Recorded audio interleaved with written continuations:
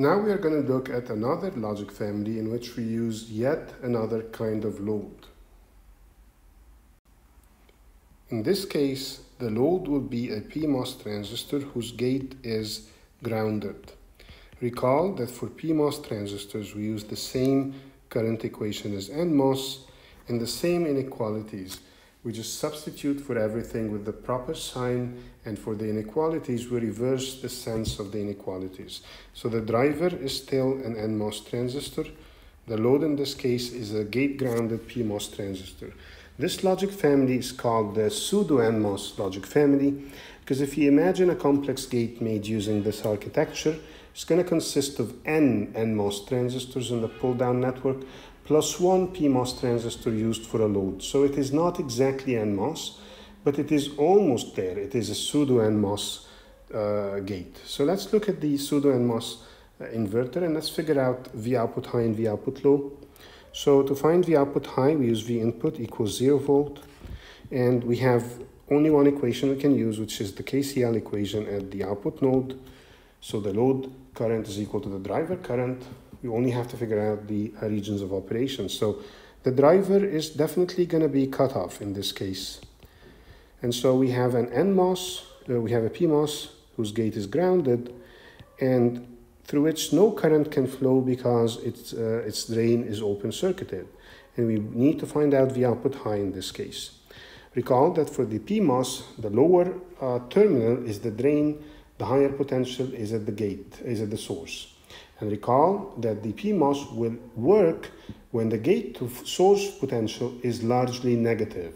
So it works when the gate is actually at a low potential. So this PMOS is on. And if you don't believe me that it is on, calculate VGS. It's equal to minus VDD, which is definitely less than V threshold P.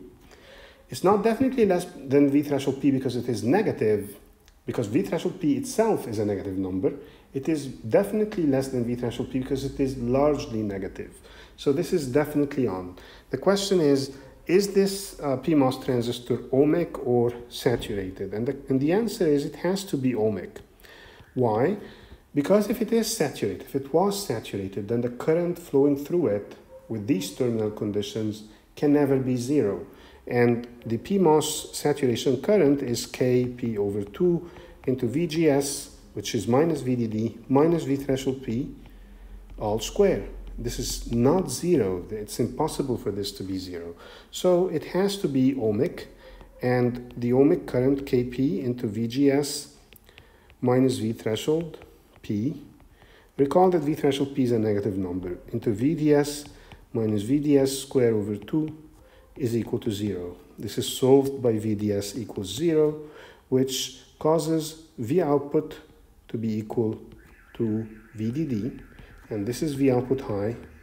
So congratulations, we have V output high equal to VDD. So this is what we wanted, and we got it, right? So now let's find the other static point. When V input is equal to V output high is equal to VDD, the output is equal to V output low. So let's write the current equation and try to figure out the regions of operation. The driver is definitely going to be ohmic because the output, which is the output low, is a low potential. The gate of the driver is a very high potential. This NMOS device has no chance of being saturated. The question is what's happening with the load. So the load is going to be saturated. You can actually either figure it out using the inequality, or you can actually think about it logically, because if the output voltage, which is the drain for the PMOS, for the load, is at a low potential, then that creates a large VSD across the channel of the PMOS. Recall when we talked about how saturation in NMOS and PMOS is actually kind of the same thing. It happens when there is a large lateral field across the channel. And so there is a large lateral field across the PMOS channel. If you're not sure about this, you can write the inequality and it will immediately tell you that the PMOS has to be saturated.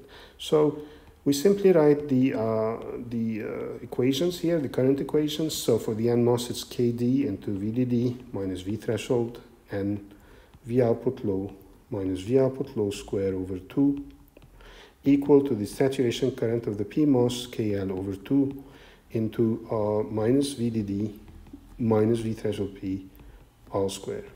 So again, it's a quadratic equation in V output law. We saw this quadratic equation with the RTL, enhancement load, and depletion mode families, and we are seeing it here again. So we will solve for V output law.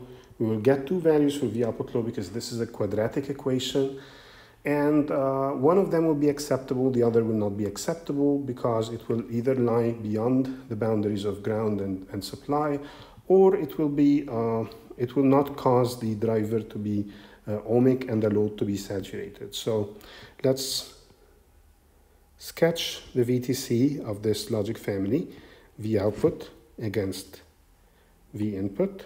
And again, we always want to sweep the regions of operation of MD and ML. And we always begin drawing the VTC by the 2 points that we know, because these 2 points give us information about regions of operation that then cause us to be able to connect the dots. So the 2 points we know is that when the input is 0 volt, the output is VDD. And in this case, the driver is cut off and the load is ohmic. We also know that when the input is VDD, the output is some voltage V output low. And this voltage is non-zero. And so this point, VDD and V output low, is also on the VTC.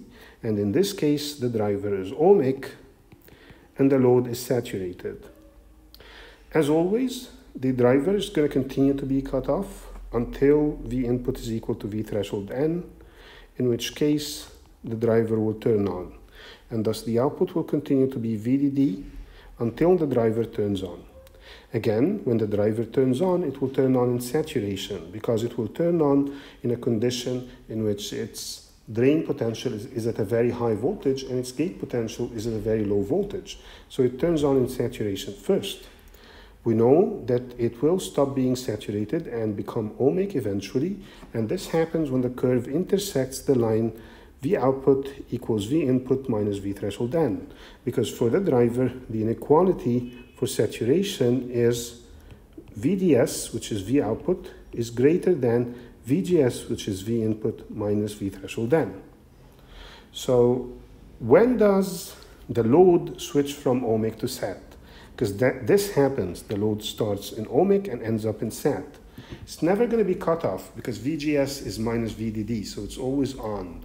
But the question is, when does it stop being ohmic and when does it start being saturated? And we can find out by writing the inequality. So VDS for the load is V output minus VDD.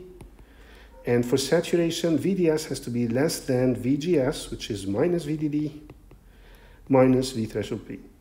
So this guy goes into saturation when V output is less than minus V threshold P. Don't be fooled into thinking that this is an impossible condition, because V threshold P is a negative number. So this is V out less than absolute value of V threshold P. So if we draw a line at absolute value V threshold P, which is generally going to be higher than V output low, and we draw a horizontal line like this, then as the VTC goes down and transitions, whenever it intersects this straight line and goes below it, the load, the PMOS load, will switch from ohmic to saturation. So the PMOS load actually spends most of its time in ohmic. On the other hand, the driver will switch from saturation to ohmic when it intersects the line V output equals V input minus V threshold. Now, using a PMOS together with an NMOS is a very dangerous practice, because if you look at an NMOS, it's created in a P substrate. Now, if we need to create a PMOS in the same chip as the NMOS, we need to create a body for the PMOS or for the other PMOSs that we use. This body is created usually in something called an N-well, and this is a large area with a light doping that is N-type, and we create the PMOSs within this N-well. Now there's a PN junction between the N well and the substrate. This PN junction is always reverse biased, thankfully, because the bodies of the NMOSs are always connected to ground and the bodies of the PMOSs are always connected to supply. The problem is there is also a parasitic structure that exists because of this connection. And this parasitic structure exists between this N+, imagine that this is a drain of an NMOS, and this P, the body, and then this N of the well. So we have an NPN structure, an NPN structure. This creates a parasitic bipolar transistor. And this parasitic bipolar transistor can and will carry current under transient situations. And this current, when it does flow, can be disastrous. It can be huge and it can be unregulated and it can burn the chip. This phenomenon is called latchup, and it happens whenever we create PMOSs and NMOSs in the same chip. It doesn't really matter if you have 1 PMOS or 100 PMOS or 1,000,000 PMOS.